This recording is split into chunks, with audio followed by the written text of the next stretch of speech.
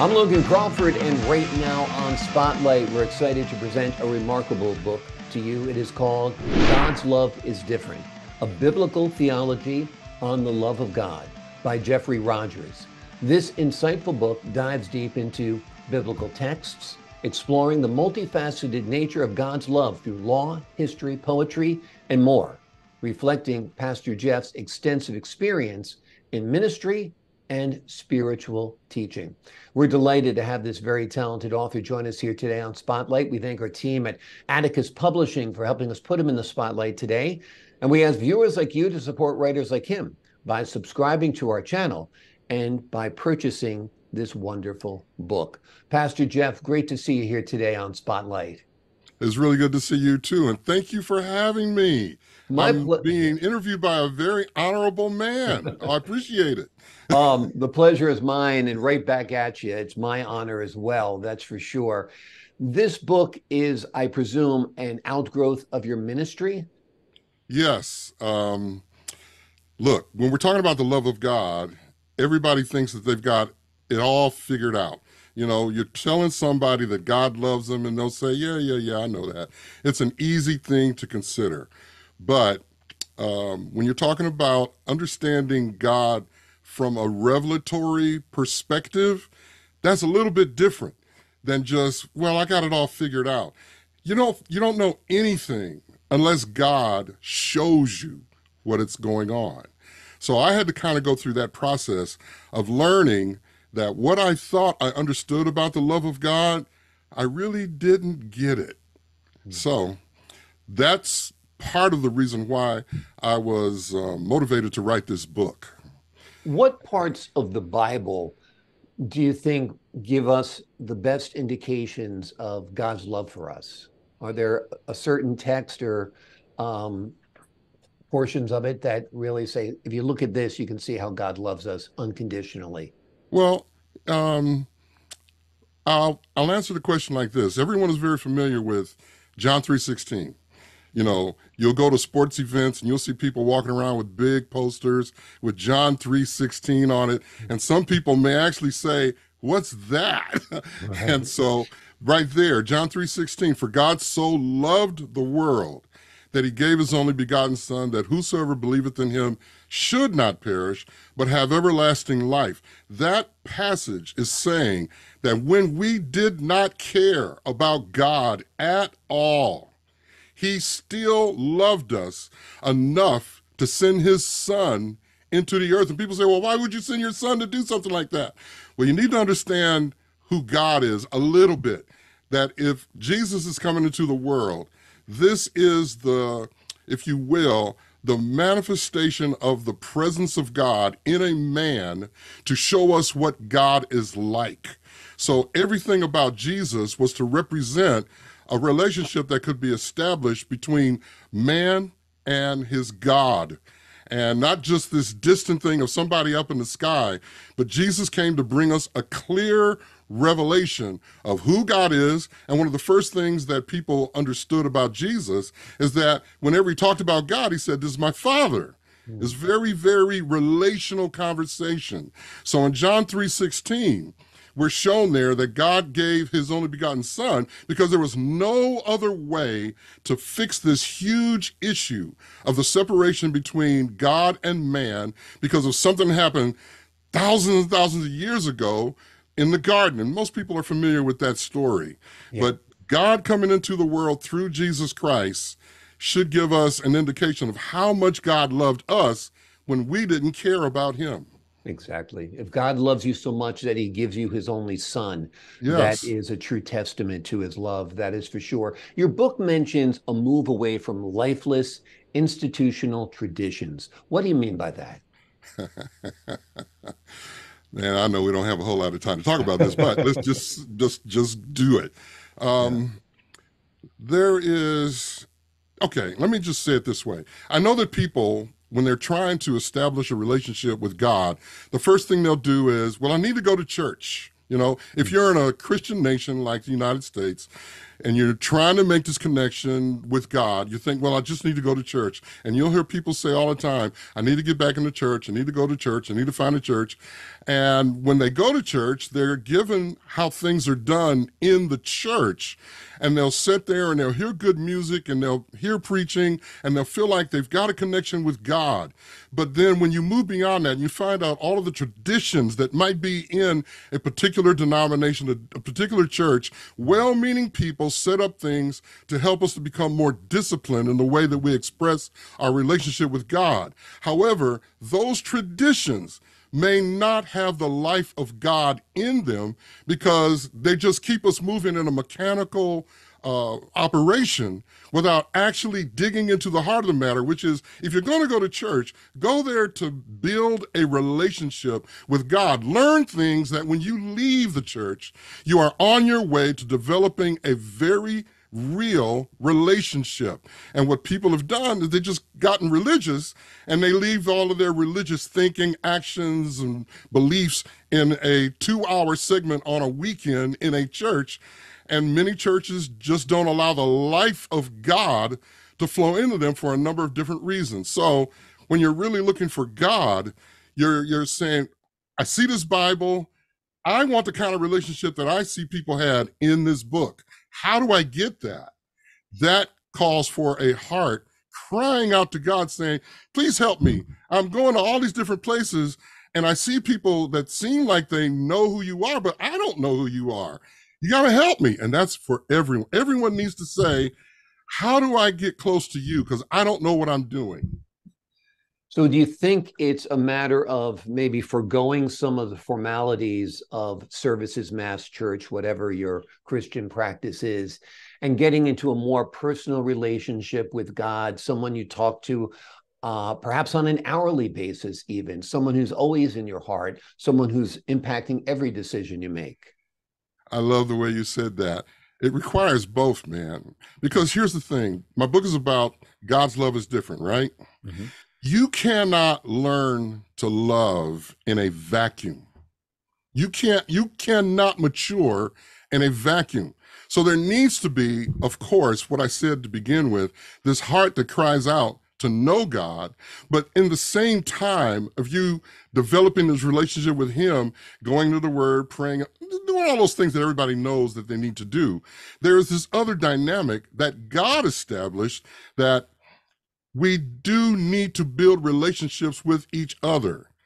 The thing that I have about the church is we can get so locked down in our traditions, we're not allowing the flow of the Spirit of God to release more and more insight on what we need to be doing to grow as a body of people together to reach people that are lost. So if we're going to do this thing the way that God intended it, there has to be the independent individual that on their own, they're going to read, they're going to study, they're going to do all these things. But as they do that, when they walk away from that situation, they walk into an environment where they're with people that they can help build, or those people can help build that individual. But the body of Christ is a body for a reason. We're relational. We have to have the relationships to allow the love of God to be matured in us, which means at times you'll be dealing with people that are very irritating, and God sets them in your life on purpose to help you to grow in your patience, long suffering, kindness, goodness, the things that are there by the Spirit of God, those fruit that we talk about. All those things need to be worked out when you're dealing with people that are not that lovely. So you have to have this individual pursuit, which we can just say, you got to be hungry for God, but at the same time, you've got to have this passion for people. And when you have the passion for people, you all can work together. I can work with a person and a person can work with me and build me up. And together we're getting stronger. And what are we doing? We're desiring to release more and more of that love that God has put on the inside of us, first in the safety of our own fellowships and houses of worship and all that. But then the main thing that the Lord wants us to do is, if you're growing and you're going to represent me, then carry this message in love to people that don't know what they're doing. Carry the message to people that are hurting, people that are living in fear, people that are living in anxiety, people that are looking for breakthroughs. We're the ones that are going to be responsible people to carry that presence of God, that word of God, and they'll know that we're real when we communicate with them first by them sensing the love that flows out of us. But that love can only genuinely be given to us by God. But we're Does that make literally sense? doing God's work when we comfort people, when we show them love, when we show them compassion. Yes, Yes. Let me ask you this. We live yes. in a world, I mean, society has changed by 180 degrees from the Yeah, time you were a child to now. yeah, The type of violence, the type of yeah, hate, the type of massacres, the type of wars that we see today yes. are unprecedented. Unprecedented. I mean, somebody Yes, going into a school and murdering children. It's happening multiple times a year in the United States. What's yes. going on? Are people turning against God? Is that why we see this type of evil that's so pervasive? We got to remember when Jesus came into the earth and we began to see his ministry, one of the very first things that happened with him is he was baptized by John, and then he went into the wilderness, and then there was a confrontation that happened between him and Satan. And one of the things that Satan did is that he took Jesus supernaturally. And there's a lot of things that I'd love to be able to go into, but we don't have time to talk about it. But basically, Satan took Jesus into a spiritual realm to see all the nations of the world, all the nations of the world. And he said, Satan said, he said, all of this I will give you. And I'm thinking that the devil is thinking, all right, God sent Jesus into the world and he wants the world. So let me just help him. I'll give him the world. But it's not going to happen like that. Yeah. So Satan's showing him all of this. And he said, all this was given to me and I will give it to whom I please. And Jesus didn't rebuke him saying, no, devil, that's not true. Yeah, it is. When Adam and Eve did what they did in the garden, then the authority to run the world was given over to Satan. And that's why there's so much of a demonic interface in the high levels of activity that's happening in the world and even the lowest levels. So we can't forget that there is a demonic kingdom. Satan is not the only demonic force. There is a kingdom of the demonic, rulers of darkness of this world, spiritual wickedness in high places, powers and principalities, all that stuff's real. So when you're looking at what's going on in the world right now, you're seeing people are giving in more and more to the impulses that are coming from the powers of darkness, because at the same time that that's going on, the devil realizes that there's also a move of God in his people. There's this hunger. You're looking at somebody that's gotten caught up in the hunger of God, all right? There is this hunger that is being released into people for God. And as that happens, more and more, as you give yourself over to God and you fall in love with him, you'll find out that the love is not just some emotional thing, but that it's the presence of God to release the miraculous, to do the things that Jesus did. So as people are becoming more and more submitted to darkness because they're living in a world where they feel like, well, nothing matters anymore. They're just nihilistic. They're ready to kill themselves, you know, and all kinds of things that we would think back 40, 50 years ago that were off limits. There are no more limits anymore. Right. And as we see that people are moving away, there is this active, I hate to even say it this way, but there is this active move away from any kind of accountability to something that says, this is what God wants. And people are like, I don't want to do what God wants anymore.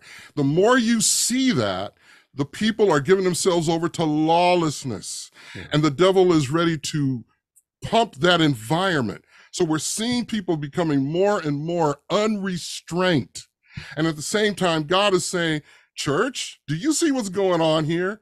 Why do you think I want you to be filled with my spirit, fall more deeply in love with me? Because as you love me, I'm going to release more of my authority, more of my power, and you can speak to these people that are out to destroy themselves and destroy everybody around them. Now, that's a very cursory view of what's going on. But it was well said, very conflict. articulate, very eloquent. I think it's very, very true that people have become too sophisticated to realize that there is actually evil in this world. It Yes. does exist. Satan Yes. does exist. The Yes. intellectuals, the elites try to pretend it doesn't exist, but it does exist. A quick Absolutely. story, back in the 1970s, the TV producers on Happy Days said Fonzie could only wear a leather jacket in one scene of every show because it sent the wrong message. He looked like a hoodlum in that jacket. Yeah. That is the type of morality that today sounds like, quaint or, perhaps prudish, but it was Yeah. right. They had a standard, you know. Yes. Yes. We need to Absolutely. set standards, and we need to Yes. find God's love. Pastor Jeff has written a wonderful book. It'll help you reconnect with God if you feel like you've lost him. It'll help you deepen your faith if you've already found him. If you haven't been introduced to him at all, this is a great first start. It is called God's Love is Different, a biblical theology on the love of God. It is a beautiful book. It'll change the way you think. It'll change the way you view God. It'll change the way you view love. It just might change your life. Pastor Jeff, thanks so much for joining us here today on Spotlight. Thank you for having me, and God bless you. God bless you, sir. Merry Christmas. It's around the corner. Same to you, sir. All right. Thank you. To the folks at home, I'm Logan Crawford, thanking you for your time this time. Until next time on Spotlight.